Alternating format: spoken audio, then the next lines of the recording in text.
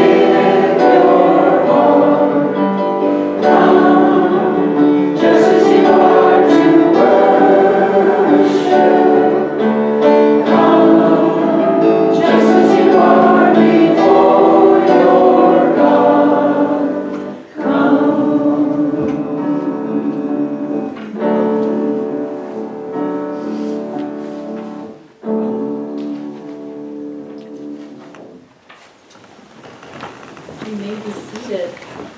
Well, welcome and Happy New Year. Can you believe we're in 2024? Wow. I can't.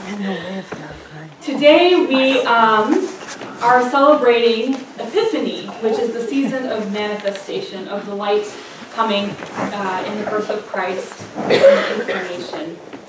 So this is a time where we hold on to Christmas just a little bit longer, and we celebrate the Magi coming to bring their gifts to the newborn King.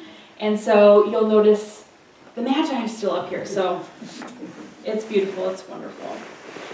So I'm so glad that you're here this morning. After worship this morning, we will have fellowship hour in the fellowship hall. So please stick around and join us for some coffee and some treats. And I'll invite Cindy up for our call to worship.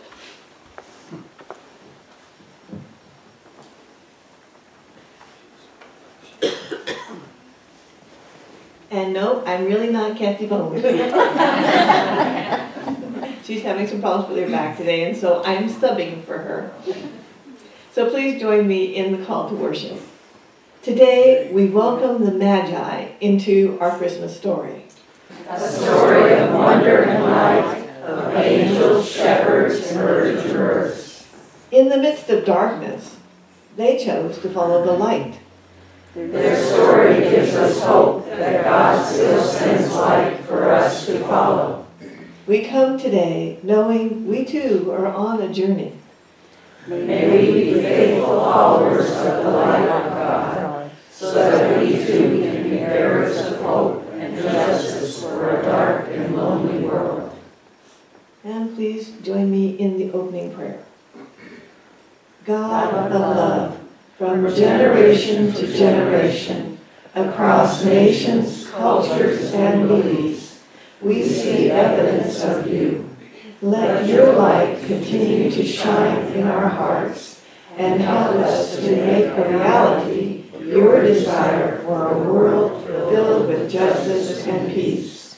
That just as the 3 wise men of the East recognized your call and invitation made by your star, also we must be willing to listen for your voice, follow you, and give you the best of our lives. May that light ever shine, and may it lead us always to you. And may we shine in the radiance of your glory. In the name of Jesus we pray. Amen.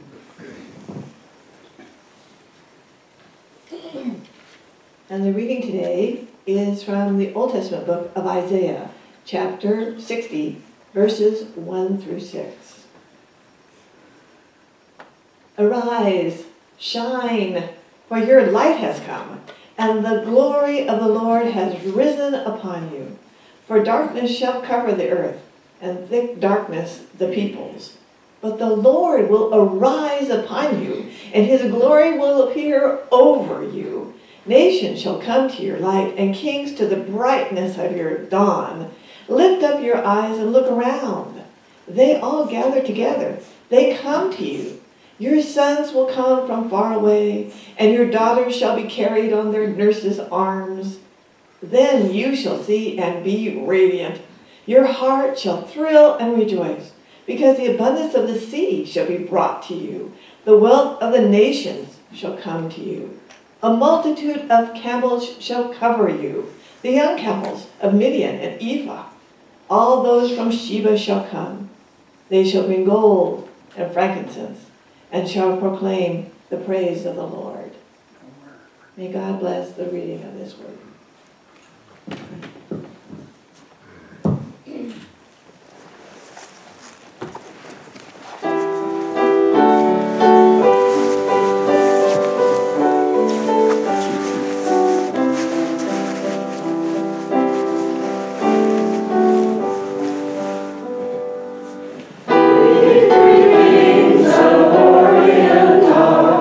Bearing gifts, we travel so far.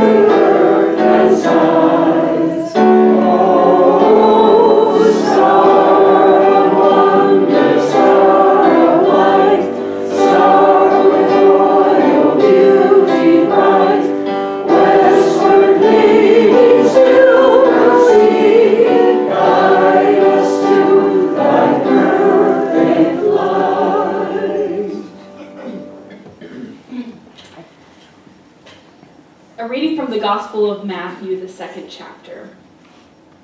It says, the visit of the wise men.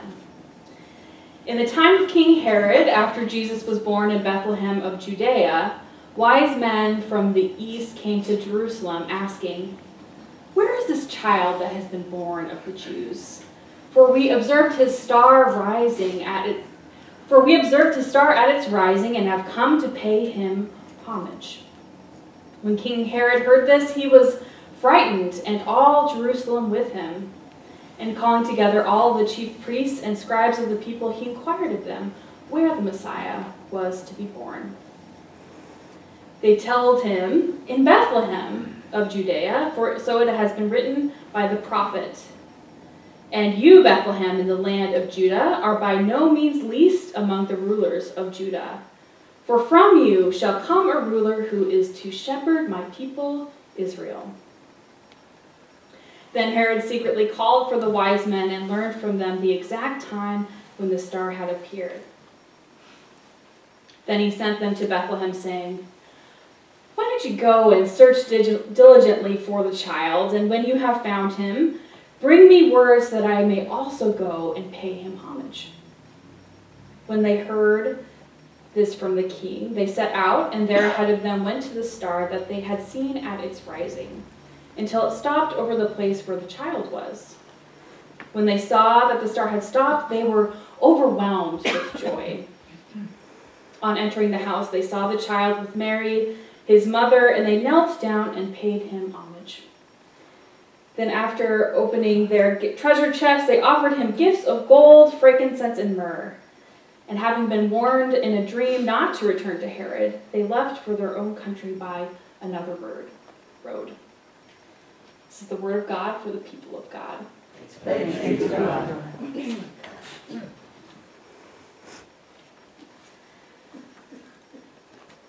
There are about 1,000 different ways that we mark time throughout the year. From celebrating the new year ushered in to our daily habit of drinking our morning cup of joe, we need these ways to mark time. We even have calendars. I take particular joy in buying my new planner each year, choosing it and marking it up in the new year, setting my goals. It's good for us to have these ways to remember our appointments, our special remembrances as well, because it keeps us alert to our lives. It keeps us grounded. And you'll notice that different religions of the world keep their own special calendars to deepen their faith and connect with their community. So this time of year, you might have noticed that there are celebrations like Kwanzaa and Hanukkah, which are celebrated in December. And Orthodox Christians, actually, who use the Julian calendar, they celebrate Christmas today. So we're celebrating Epiphany, but they're opening their presents and having a good time. So we mark time at church. We mark time as Christians in a different way. So Christians in the West are no different. And although there's different ways to mark time and connect with our faith and offer our worship to God, many Christians, including us Methodists, have ways that we enter into time. And by having a different calendar, having Epiphany, having Advent, having Easter, year after year, is for a purpose. Not only just to be special, you know. We place our focus in our lives around this belief and this truth that because Christ has come, absolutely everything has changed. And so today we celebrate that. We celebrate that everything has changed in Christ's coming. But we also have more to celebrate. We also celebrate our incoming and outgoing leaders this day. Because every year we have a church conference where we elect our leaders for the coming year, and then the coming year does come one way or another. So today we do those two things. We celebrate Epiphany, this season of manifestation, and we celebrate our leaders. So Epiphany. Epiphany, it's the season of manifestation, a realization that the light of Christ is here. God is with us. How can we be awake to this reality? Where is God casting light? what do we see in the stream of God's light? What do we realize about ourselves and the world because of this light? Although it is true every day that God is with us, this season allows us to press into this mystery and be formed by this God who has come and will continue to transform the world. So in addition to Epiphany, we also pause to mark time by celebrating our leaders. Celebrate the time after the sermon today where we will recognize our leaders. And now each of you, whether or not you're on the governing board or not, you are servants in this church. You are leaders in your own right.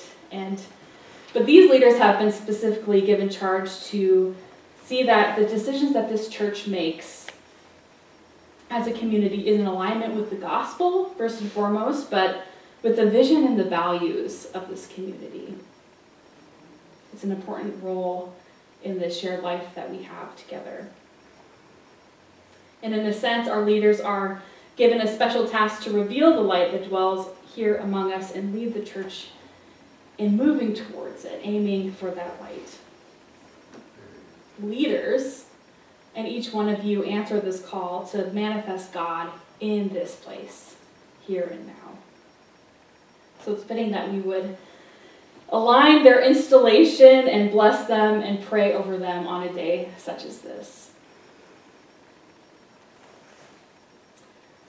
Now the wise men. The story of the wise men is a familiar one to our ears. 3 men, they come from the west. They're studious men who have interpreted the heavens. They're leaders, they're seekers, and dreamers. And they understand that something cosmic has occurred with the birth of a child in the small town called Bethlehem. And all of their training, their curiosity, and their lives bid them to follow this rising star. And they turn to the political leader of the region, who is a man called Herod, with their hopeful expectation and their curiosity. But Herod is a fearful man. He's not the best leader, a man who has manifested his power through violence. This new light found in Christ is going to rise in this violent context and will even die by violence such as Herod's. People like Herod go against the way of God. And unfortunately for the Herods of this world, God's way can never be thwarted, not by death, not by any power or ruler, not by any action knowingly or unknowingly done that seeks to undermine God's light. So when the Magi approach Herod with their burning curiosity, Herod feigns a little interest and says, yes, I too would like to pay homage to this king, knowing full well that he himself wants to be a king himself in his own right. But this is not what the wise men do. Instead, upon witnessing Jesus with their joy, they make a courageous choice in dissent. They do not follow Herod's orders to return. And this is done because of a dream, God's intervention, that they decide not to return to Herod. No speakable content could be found on the screen. Herod thought he could undo what God had set into motion with the birth of this child. But instead, God thwarts that plan, turns it on its head, and the thing that would have interfered with God's plan, God's activity in the world, does not happen. So from the Magi, we learn something profound. When we seek the light, we will not only be rewarded by the joy of seeing God revealed in unexpected places, for Jesus was not born in some great, inaccessible place, but in a small, shining, town in Bethlehem. So we will be rewarded by the joy of seeing God in unexpected places, but we will also be given a particular kind of freedom. We are given a choice. Will we submit ourselves to the whims of the powers and the principalities that rule this earth, or will we be courageous enough to live differently? Will we be courageous enough to receive the consequences of that choice? Will we walk a different path? If we offer our worship to the Christ child, who and what are we going to turn away from? What will we stand for? Who will we stand beside? If we know deep in our being, in our faith, that we cannot undo what God is committed to doing, what will become possible when we join in on what God is committed to doing? What happens when we join in with God? Christ's coming has changed everything. For the Magi, it went so far as making a claim on their political loyalties, even if it meant making an enemy of someone like Herod, who was powerful. He was violent and manipulative. The Magi chose dissent, chose to worship this child even of a different religion, putting the words of Isaiah into context. The nations will come to this light. The light of Christ is a way of uplifting the dignity of all, extending that light beyond all borders. And it bids us in turn to manifest that light for others. So as we enter into this new year with leaders old and new, may we joyfully say, "Arise, shine, for our light has come," the light of Christ. Arise and shine, our light has come. So may we look for this light and turn to it and be changed by it. May it be so. Amen. So now's the time where I'm going to put our leaders on the spot. So I want to give a special thank you to Kathy Yelly, who is our outgoing president and our current treasurer. She was our governing board chair during a time of transition. We installed something called simple governance, which is a way of small churches being able to be freed up to make decisions and to make choices and to vision and dream together. And so whenever you transition into something new, there are bumps on the road, there's things to learn, and for us all, for the community, especially for the pastor. So she led us with compassion and hopefulness and love during that time. So I just want everyone to give a round of applause for Kathy.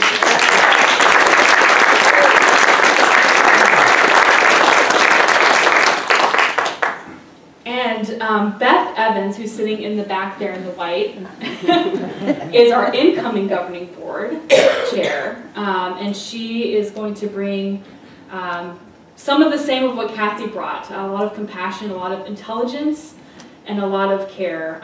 So we welcome her, and we're so thrilled that you're taking on this important role for the church. So let's give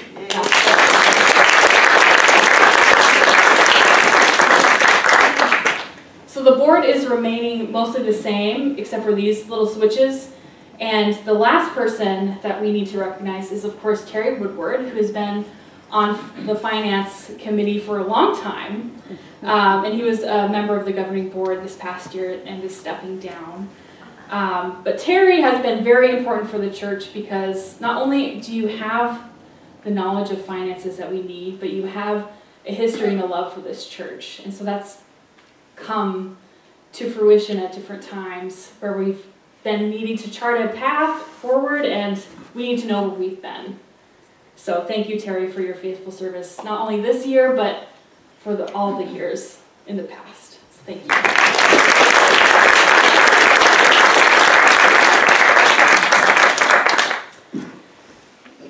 So I ask now you, the congregation, you're the ones that really elected these leaders to take place, take these roles on. Let's pray for them and bless them in this coming year. So I invite you to join me in prayer. Our God of light and peace, you have called these servants here at Florence UMC to boldly follow you. So grant them joy as they serve and as they put their trust in you. In your name we pray. Amen. Okay. That was mostly painless for everyone except for Kathy and Beth and Terry. Thank you all. Thank you all. Okay, well, let's sing. And I invite you to stand as you are able. There's a song in the air, 249 in your hymnal. Just a few quick announcements for you. Coffee hour, of course, is right after church today, so stick around. And in the fellowship hall, as you enter in, there are clipboards for you to sign up for ways to serve. So maybe new year, new you, new ways to serve. So we've got different ways to sign up. So if you're interested in being reading scripture in worship, for example, or being an usher and you've never tried it before, or maybe you'd like to bring communion to people that are homebound, all that is on there. So please sign your name if you're interested, and someone from the office will be in contact with you. Also over at the fellowship hall will be the candles that we used during Advent that you made. You can bring them home now, finally. I'll let them go back to where they belong. So some of you made extras, so you might want to offer it to someone else or bring it as a gift, just an idea. But enjoy those in your own in your homes.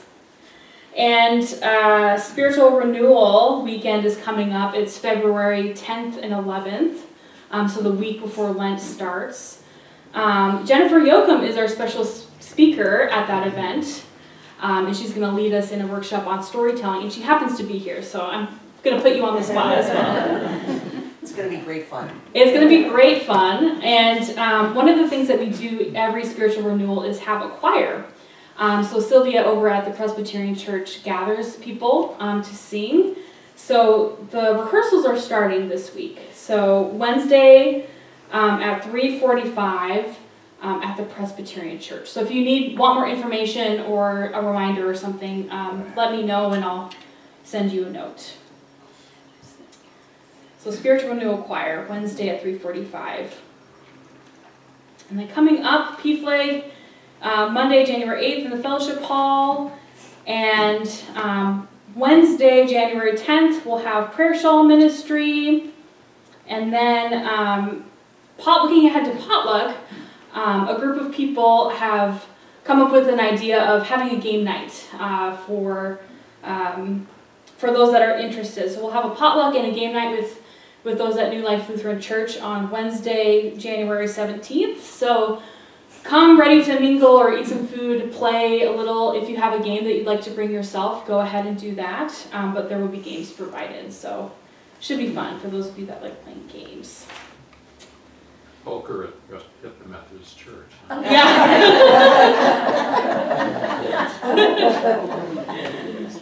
Yeah, so it'll be fun. And then our regular happenings, United Methodist Men are going to meet still on Thursdays at 8:30 a.m. at Fresh Harvest. So if you're interested in joining that group, talk to Bert. And Adult Sunday School happens every Sunday, or most Sundays, on Sundays at 9 a.m. So they watch a video together and they have discussion. So it's a really great group. And this time of year, they're studying the New Testament book of Hebrews. So if you want to get nerdy with Bert, that's the group for you. PALS continues to meet on Fridays at 1 to 3. And other reminders, of course, is keep filling that food share barrel. It goes to good, to hungry people. And of course, there's hungry people we feed every week at free lunch. So sign up to help out or come and enjoy a cup of soup. So are there any other announcements that I'm missing? Oh, sweet silence. That's good. That's a first, you guys. Receive the benediction. May God bless you and keep you. May God's face shine on you and be gracious unto you. May God look upon you with favor and grant you peace. Amen. Amen. And we've got a fun sending song, Jesus, the Light of the World. So stand as you are able to sing.